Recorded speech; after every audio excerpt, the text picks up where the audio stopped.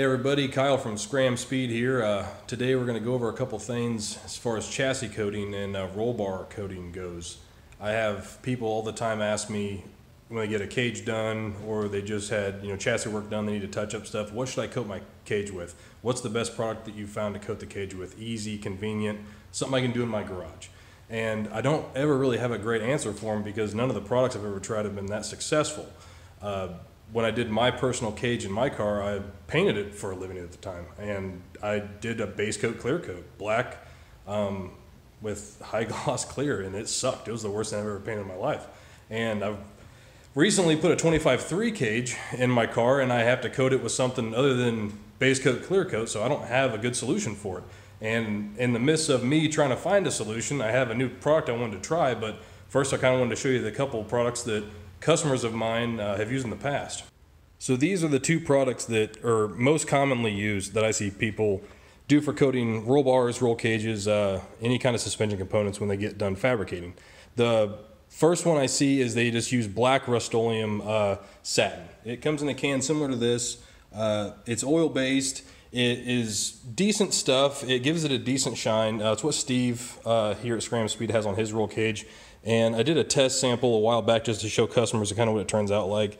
This is only one coat of it. It lays out better with two, but you can still see how many imperfections there are in the bar.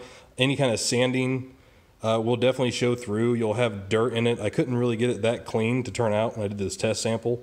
But if you're just going for a black look, it definitely does its job. I did a test sample on something flat to kind of see how it would lay out if you did a wheel tub or something like that. And it doesn't look bad if you get the flop. It looks okay, but if you're right on it in the light, you can see kind of how much dirt's in it. And that's one coat, and then you can kind of see where I overlaid the second coat. So the one coat turned out honestly better than the second coat, but that's just a satin black. And both of those are brushed on. I was trying to find something that people could do at home. You don't need to do any kind of masking off, because that's the other big thing is you have to mask off anything if you want to use an aerosol, or you'll get overspray on everything. I was trying to find something that would brush on and lay out real nice. And this product is the most common one I see people use nowadays, which I usually recommend. It's the Hammer Tone Black from Rust-o-leum. It's very inexpensive. It does lay out really good. This is two coats. You have to do two coats with it or else the fish eyes show through too bad. But this is two coats of Rust-o-leum Hammer Tone. And it really looks good. It doesn't show too many imperfections as far as the bar goes or any kind of prep that you did to the roll cage, sanding, grinding, anything like that. It will cover most everything. And it looks really even. Just it lays out flat and nice and even. It's super easy to lay on with a foam brush. This is a test panel I did just to kind of see the difference in one coat versus two coats. And that is one coat where my thumb's at. And you can see the fish eyes in it. And then this is two coats. There are no fish eyes practically. It covers it up really good and gives it a decent look. You can see a little bit better when the flops like that. So that's what it looks like on a flat panel. Really, really pretty decent. If you don't like hammer tone look, then you're not gonna like it obviously. But if you're going for a hammer tone look, then this is by far the best product to use. I have a roll cage that has paint on certain bars already, and I did a test sample to show what it looks like if you just sand half the bar down. So you have bare metal on this end, and this end was coated, and I couldn't tell where I sanded the paint through. It's so thick that it covered it right up. Turned out really pretty decent. It was my go-to product for what I was gonna use for my 25-3 cage. Up until recently, I discovered a new product a guy on Yellow Bullet told me about, and it's called Steel It. It's made by Steel It, that's the name of the company, and they offer two different flavors. It's available in like a silver, or it's available in a black. And they have a couple different lines. It's available in aerosol. You can brush it on if you buy it by the quart. And this product is stainless based, like with a polyurethane resin. And allegedly, this stuff can be welded. So you can lay it out, which is what this test sample is right here. You can lay it out and you can cut this plate in half and weld it back together. Or if you need to do a repair because there's a crack on a rear end or something, you can weld it right back together. I'm going to test that out today just to see how well it does, but this product can allegedly be brushed as well. So that's what had me kind of sold on it. If it could be brushed and it didn't have a hammer tone look, and it could touch up easily and be welded on. It might be great for rear ends or chassis components, all that kind of stuff. It's primarily used in ball haul chassis is what I've seen it, and they advertise it as being a hell of a product that can take the abuse of ball haul racing, because they literally get sandblasted when they race. And after a day of ball haul racing, they can check and make sure that there's no cracks in any of the suspension components, and if there is, they can weld directly over it because it's a stainless based coating. It has a really flat sheen to it. Looks really good. I like it. It's not totally black, it's more of a gray. But when I did this test sample, I was experimenting, and I actually did half of it in a red Roll-lock, and I did half it in 36 grit. It recommends sandblasting or 36 grit DA to adhere to any kind of a metal. So this is the 36 grit side, which you can kind of see a couple marks from the 36 grit. Not too bad though, it's really hard to see, and then the Roll-lock side is pretty perfect. It didn't have any dirt in it really. It laid out super nice. This was sprayed on with that can, so this wasn't the brush version, this is the aerosol. But I was gonna do a test today of cutting this in half, welding it back together, and then trying to touch it up and see how it does. I had a full week of cure time, and as it was curing, I was actually thumbnailing it just to kind of see how hard it was. And you can kind of see a couple days after I coated it, it had a thumbnail, and then eventually I tried on this side and I wasn't really able to get any thumbnail. My thumbnail would just glide right over it. I couldn't get it. So it is a very hard product, which is very appealing. So I'm going to cut this thing down, weld it back together, do some touch-up, and see if maybe I haven't found the perfect product to coat roll cages and any kind of chassis components with.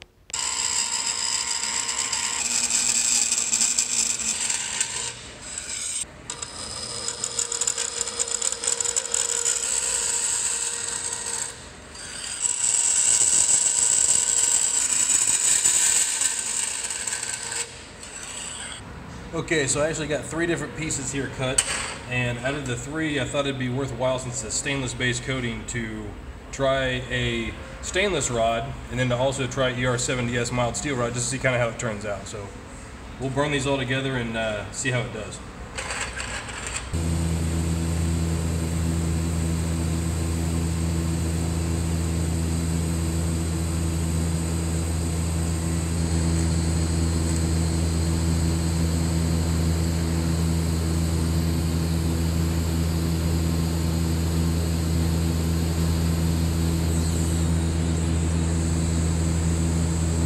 Definitely emits off a gas that gives you cancer for sure.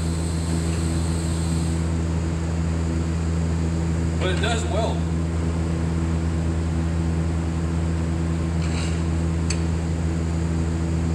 And it actually welds surprisingly nice. It's not ultra hot, only about 50 amps, but I was just trying to put a bead down, but it actually welded pretty good. You can watch the coating kind of burn back a little bit, and then the bead laid out really nice. I was also interested as it got hot if it would like thumbprint almost a little bit or anything, so we'll see how that one goes. Now I'll try a mild steel one.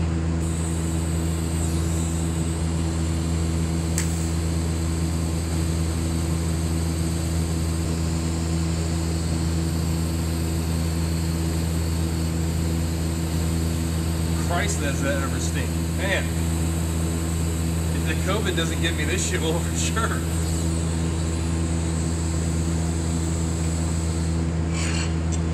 But it does weld really nice. So I didn't have any problems welding it. It burnt through good. So that's super handy if you're trying to do some tab adding on your already coated roll cage or rear end or any kind of chassis or suspension component. You don't even have to sand the shit. You just weld right over. So now I'll let it cool down and mask half it off and try to do a recoat and kind of see how it recoats, if it looks good or if it has a hard line or how durable it is going directly over itself. So in my further test to check and see which one's the best and how stuff holds up, I did a brake fluid check on each one of these products. It's always important to make sure that if you're going to coat something, if it's going to be underneath the car, you're going to have an oil down or trans fluid or brake fluid or something to get on suspension components. And the last thing you want is for it to get really gummy or tacky and then when you wipe it off with brake parts cleaner or something, it essentially ruins your coating. So I wanted to check it with brake fluid, which is for sure to tell if this stuff holds up or not. So I just put a dab on each one of my test samples here of brake fluid. It's sat for about 30 minutes now, which should be long enough to tell if it's gonna wipe off good or be gummy underneath or whatever have you. So I'm gonna wipe it off real quick and see how these hold up. Wiped all the dots of brake fluid off, and I also took some just first aid brake parts cleaner and rubbed a spot on it just to kind of see if it would lift, and they all had a little bit on the paper towel as far as come off. That was actually the worst one. Definitely is the Steelit as far as lifting and coming off with brake parts cleaner if you rub on it. And the brake fluid was pretty even across the board. You can see there's a dot for sure, and underneath it was rather gummy. I thumbnailed it and it came off similar with the hammer tone. I thumbnailed it and it came right off, and with the Steelit it was about the same. The brake fluid didn't affect it maybe as much, but really pretty close. Underneath it, it was gummy. And then when I rubbed a location of the Steelit, it's like the top layer of whatever the hell's in it kind of came off, and you can see the metallics underneath it, the little fine particles of stainless in it. So none of them are that great. They are all, you know, technically like a single stage where there's no top coat, but they all aren't impervious to brake parts cleaner or brake fluid for sure. So not one exactly shine better than the others. So I got the sample recoated, and I let it dry over the weekend, about 48 hours now, give or take a little, and it looks really good. It coated fine. You can kind of see where I didn't sand it all the way through. I sanded one side better than the other, so you can see that you need to really sand down all the scaling that comes off from the heat. If you get that all off, it really coats good. You can see some of the sand scratches, but I only did one coat on this just to kind of see how it would look. If you did 2 thick coats, I bet those sand scratches would go right away. But I knocked it down with 220, which is what they recommended, and it did coat really, really nice. So it's easy to coat, good to touch up. I think there is a discoloration. You can kind of see it. If I give it like a look, you can see that this is a lot darker than the previous coat, and I believe that's just because of the discoloration from the heat when I had to weld it. That's most likely what it's from. So if you did it on a large piece, I doubt you'd have that, you know, infected area of discoloration too far from that heat weld, and then you could just, you know, touch it up. So a final word about these 3 products. I definitely like the Steelit more than the other 2. It coats nice. It is a harder product. It doesn't fingernail nearly as bad after it's had its dry cycles. The Rust-o-leum is definitely the best as far as covering up things you don't like. It covers up everything and does a good job at it. It's very easy to apply with a roller or a brush. If you want something a little bit nicer, the Steelit is much more expensive, but man, it looks amazing. It's nice stuff. I think this is what I'm gonna end up using on my 25 3 cage and start recommending customers use on their 850 cages as well. As soon as I get it in a quart and I can do some brushing with it, I will do another video and show you a little bit, you know, how it goes and if it works out just as well. But definitely recommend Steelit though, so give it a check out.